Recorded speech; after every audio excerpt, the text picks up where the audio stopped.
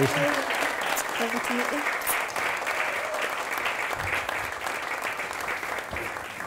Welcome, Lisa McHugh. Thank you very much for having me. You're very, very welcome indeed. Thank you. Lisa, you're from Scotland originally. I am, yes. Whereabouts in Scotland? I was originally born in Glasgow.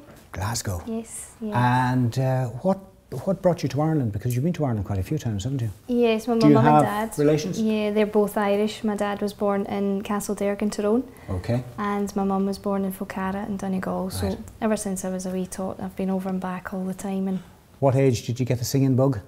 oh, I can't even remember. I think I was standing on the kitchen table at the age of maybe 2 or 3 singing. Okay, and you always singing had a bit of a songs. singing voice? Yeah, yeah.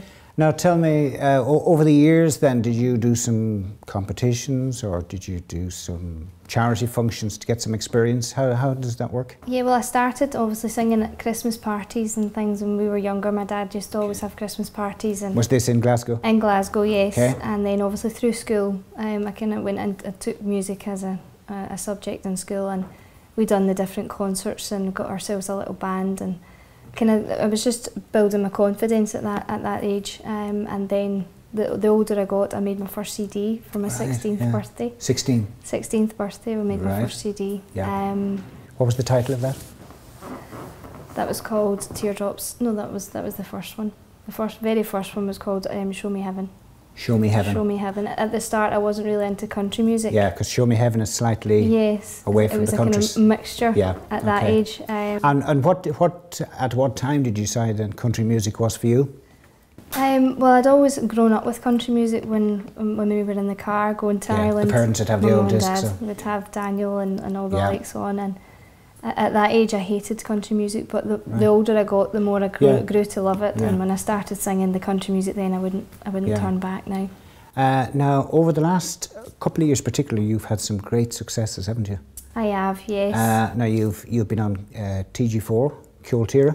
Yes. Now tell us a bit about that experience. I actually was on Glor Tiré and I had a fantastic experience. I was singing in Bundoran in the Allingham Arms one evening before a gentleman called Robert Mazzell and the Country Kings. Right, was it Robert that introduced you then on the programme?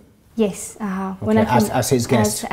He was my mentor throughout the programme. So him and the band, they were a great help to me, and while we were on the TV, I kind of toured around the country with him and all the band and all the wives and fiancés. Because he has a fantastic band, hasn't he, Robert? Oh, he does, yes. You know, from Louisiana and settled in Ireland about 10 years ago and has made a massive impact, hasn't he? Oh, he's really done fantastic since he came over. And did you enjoy the experience working with Robert then?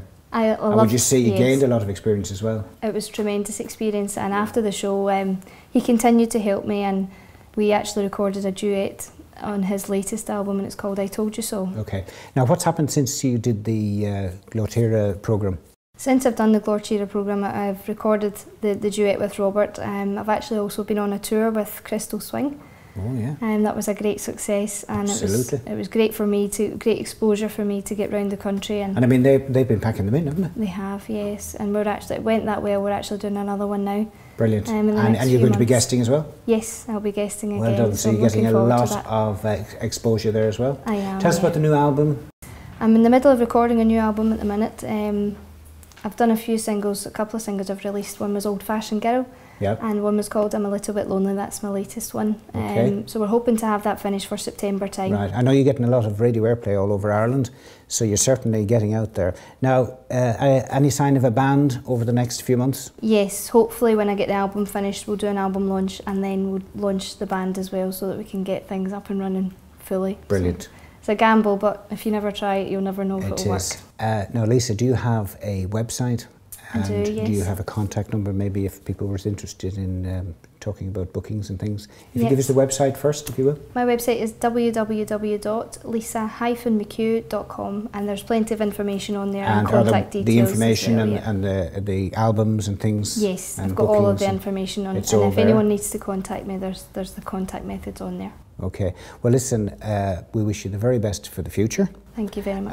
There's no doubt about it that you're going to do extremely well. You're now based in Letterkenny in Donegal? I'm living in Letterkenny with my sister, yes. That's a wise move. That's a wise move. Well, we wish you the very best of luck, and maybe a bit later on we'll have you on as a guest again. Thank you very much. Lisa McHugh, thank you very much for joining me, and good luck with your career. Thanks very much, Richard. Thank you.